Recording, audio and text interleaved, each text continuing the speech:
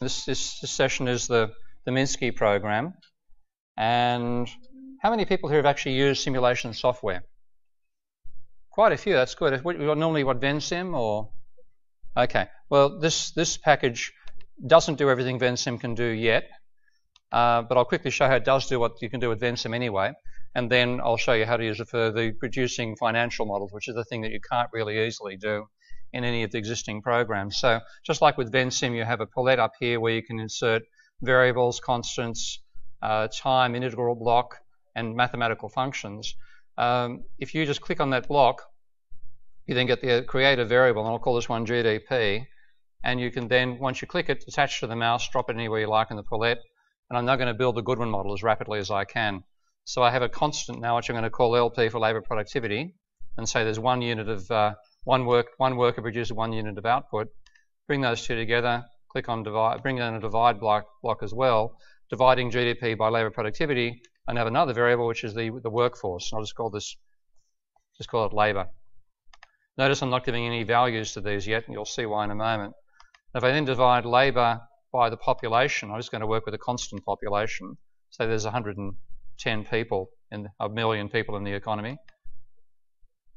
Then I divide by that, I've now got the employment rate, which is another variable. Again, I'm not going to give a value to that yet. And now I'm going to feed this into Milton Friedman's fantasy of Nehru. So if you assume there is such a thing as a null-accelerating inflation rate of unemployment, let's say it's 5% unemployment or 95% employment, if I subtract one from the other, I now have the pressure that's going to cause change in the wage rate.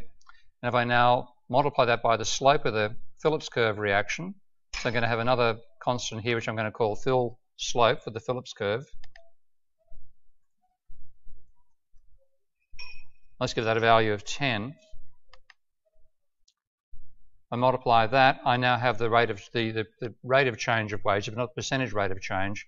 Now I need to multiply it by the wage value itself to get the actual wage level. This is where I bring down an integral block. Now, one thing, if you're used to Vensim and so on, they simply have an integration block. You feed something through, you feed a wire through, you get a wire out. I prefer to work with actually named variables. If you right-click on that block or double-click, you can now change its name to something like, for example, the wage. I'll give the initial value of 0.9 units of output. And now if I right-click on the wage, I copy the variable, bring it over here, I've now got the beginnings of a dynamic system. So I'll quickly wire this together. At the moment, it doesn't have context-sensitive clicking. You've got to change from move mode to wire mode, but I can now start wiring all this up. So I've now got GDP divided by labour productivity gives you the employment. Employment divided by population gives you the employment rate. Subtract the employment Nehru from the employment rate, you get the pressure to change the wage. Multiply that by the slope of the Phillips curve, and you're now getting towards a function for the wage rate. Multiply that, I'll just bring down another multiply block from here. Multiply that by the wage, integrate it, you have the wage, the straight differential equation. So multiply that by that, and integrate, I've now got the wage rate. And now I've got all I need really to put a dynamic model together. So again, make sure you click to move mode when you add something additional here. If I multiply the wage level by labour, I can now copy this variable, bring it down here, right-click and choose flip and turn it around so I create a circuit. If I multiply wages by labour, of course I have the wage bill. So I'll just wire those up quickly.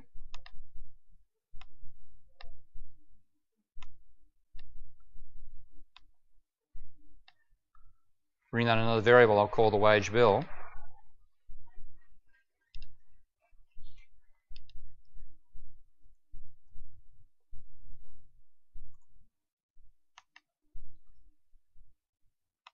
Flip. Whoops. Oh, now I've probably got a bug. I better try read. It's very new software. There's only been about 500 hours programming going into this. So there are bugs, and that's something I did just then obviously made the variable disappear. I may have accidentally clicked on delete perhaps. That's probably what I did without meaning to. The wage bill. If I subtract the wage bill from GDP, again I accidentally chose delete, pardon me. Flip. Okay. If I subtract the wage bill from GDP, I've got profit.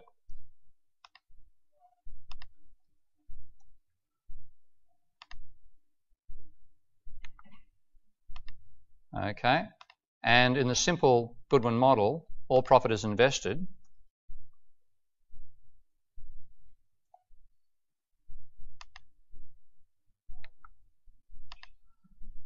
And investment, of course, is the rate of change of the capital stock. So if I bring down an integral block here, right click and, again I chose delete, great.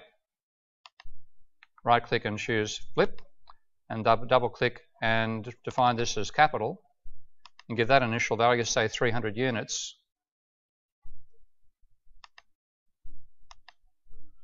Now if I wire this all together, I bring down, of course, now the accelerator relationship. So I'll just say there's a ratio of 3 between capital stock and output and capital stock. Bloody hell.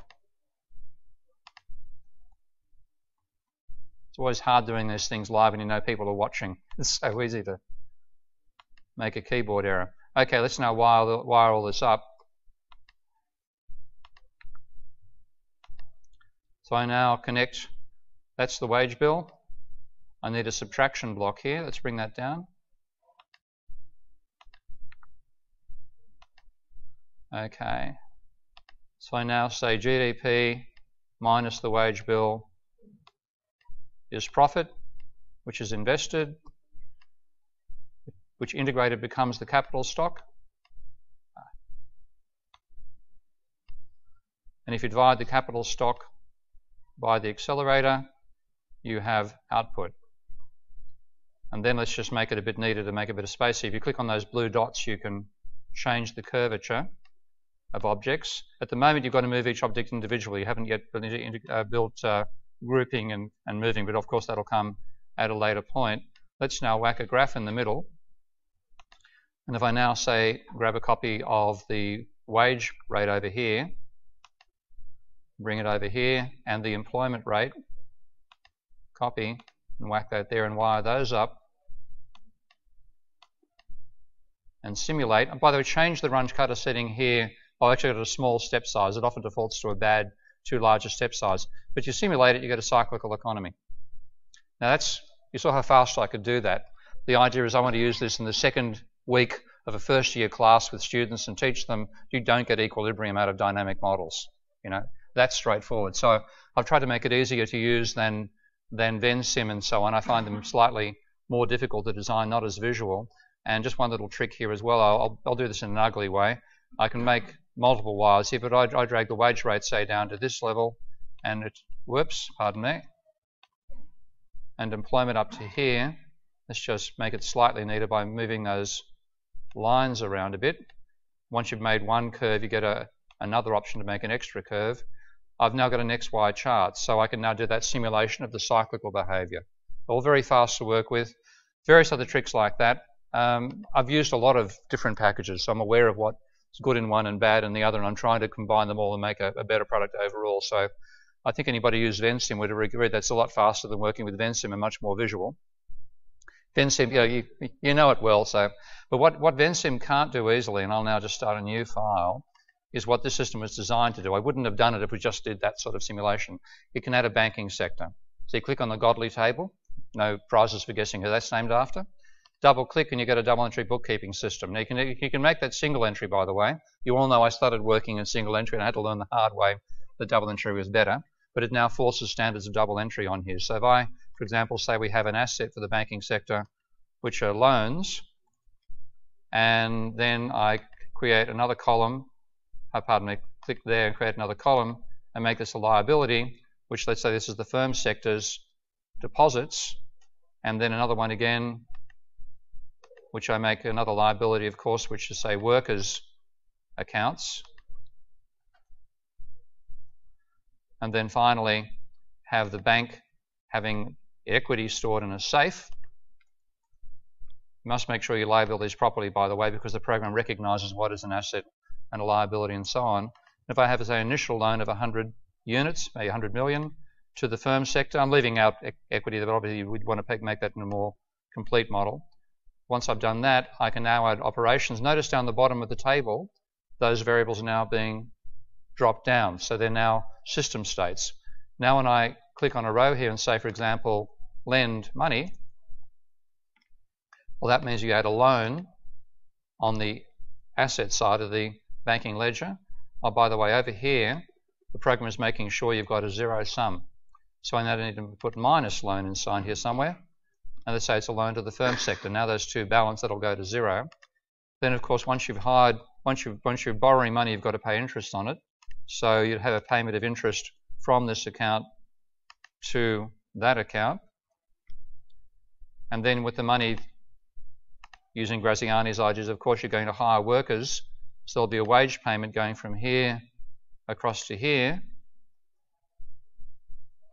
And then once workers and bankers both have money in their account, they can both consume. So I'll just quickly allow consumption rather than having other factors like debt repayment and so on, but I'll bring those in a moment.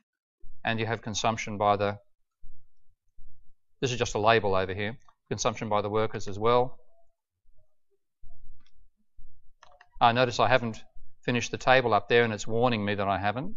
So I need to have minus const B there to make all the balances right. So shut the window, and I've now got the basics of designing a simple endogenous money financial system. Now, to define elements of this, the level of loans, these are all flows into the system. They're all going to depend upon system states. If I right-click and choose copy, I can take loan over here, right-click here and choose copy and take the system state of loans.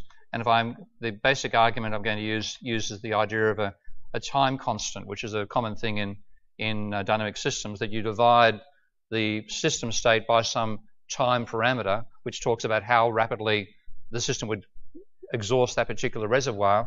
And let's say I'll argue that banks would double the amount of money in the loan system over a 7-year period. That involves dividing by a time constant of 7. So I'll call this tau underscore L for loan, give it a value of 7 for 7 years. And then if I now I wire up by saying divide loans by the time constant, that's the rate of creation of new loans. A similar thing for interest rates. Obviously, with interest rates, that is going to be based on the amount of money that's outstanding in loans. And of course, what you're going to do quite simply is multiply loans by a rate of interest on loans. So call that RL, give it a value of 5%, multiply those two together, and I've now defined interest payments. For the wage, I'll make this I've got to be careful where you click. Okay, make the wage based on the amount of money in the firm's account, and the amount of money in the firm's account, the turnover of that annually is GDP. So if I now divide this by another constant, which I'll call tau S for surplus, so how long does it take to go from S to M plus in Marx's terms, and say it's 1/4 of a year, then that two of those divided, the division of one by the other is going to give me aggregate demand.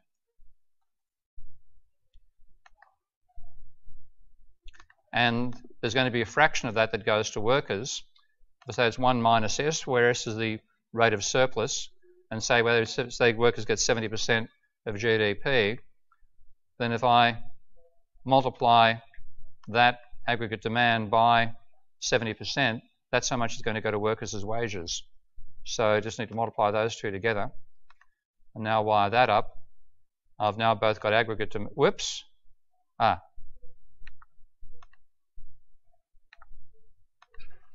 Right click to raise up the menu for inserting and deleting. That's now aggregate demand divided by the workers' share, tells you what wages are. And finally, I just need to have consumption by bankers and consumption by workers.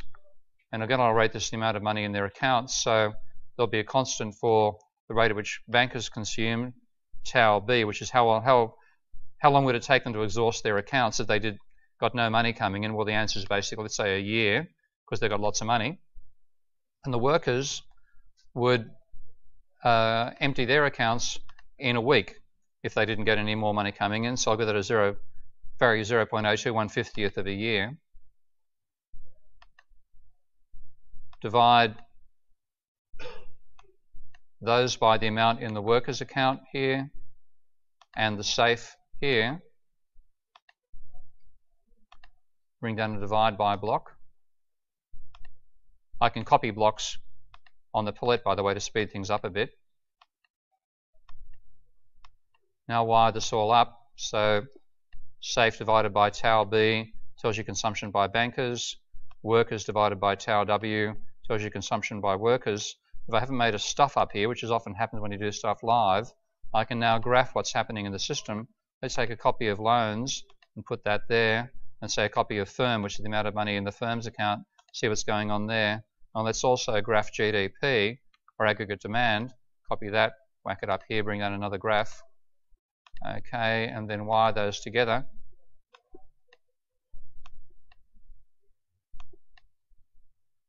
And simulate, and let's hope I get something working out. Yeah, there you go.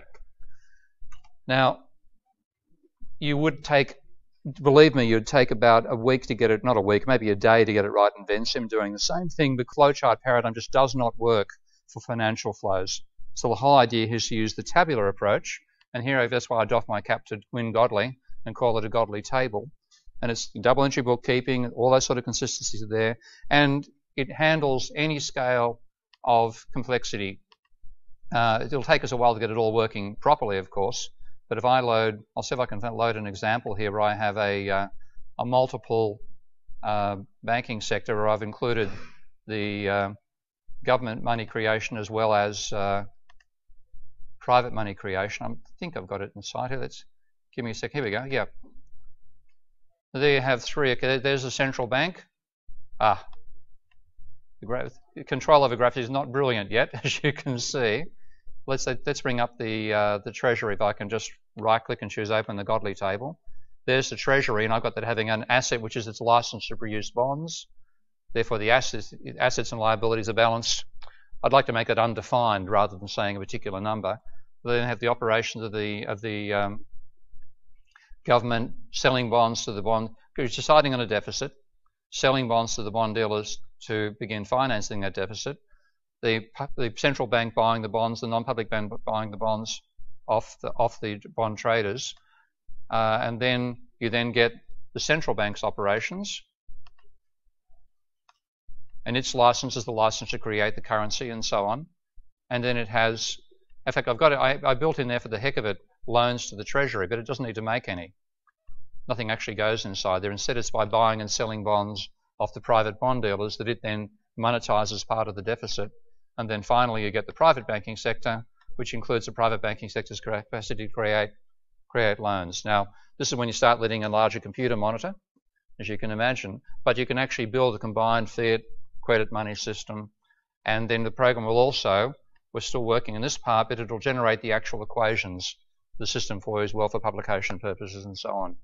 And the ultimate ambition is to take this from the stage where it's a single economy, single banking sector, abstraction to multi-commodity. I've already done that in MathCAD and Mathematica, so I know it can be done. But then have it to go from that to multiple banks, so we have the whole idea of the central bank as a clearinghouse between different banks, and then ultimately every one of those are now going to be a single economy, and you're going to have multiple instances of each of those being a national economy with international trade and so on. So that's the ambition. It's got a long way to go, but it's started. We're delighted to have people at UMKC and elsewhere picking it up and playing with it. We need people to beta test it. We need people to build models with it, give us feedback on how it operates, and we need people to develop it. And I'm also starting a Kickstarter campaign. So that's it. Thank you.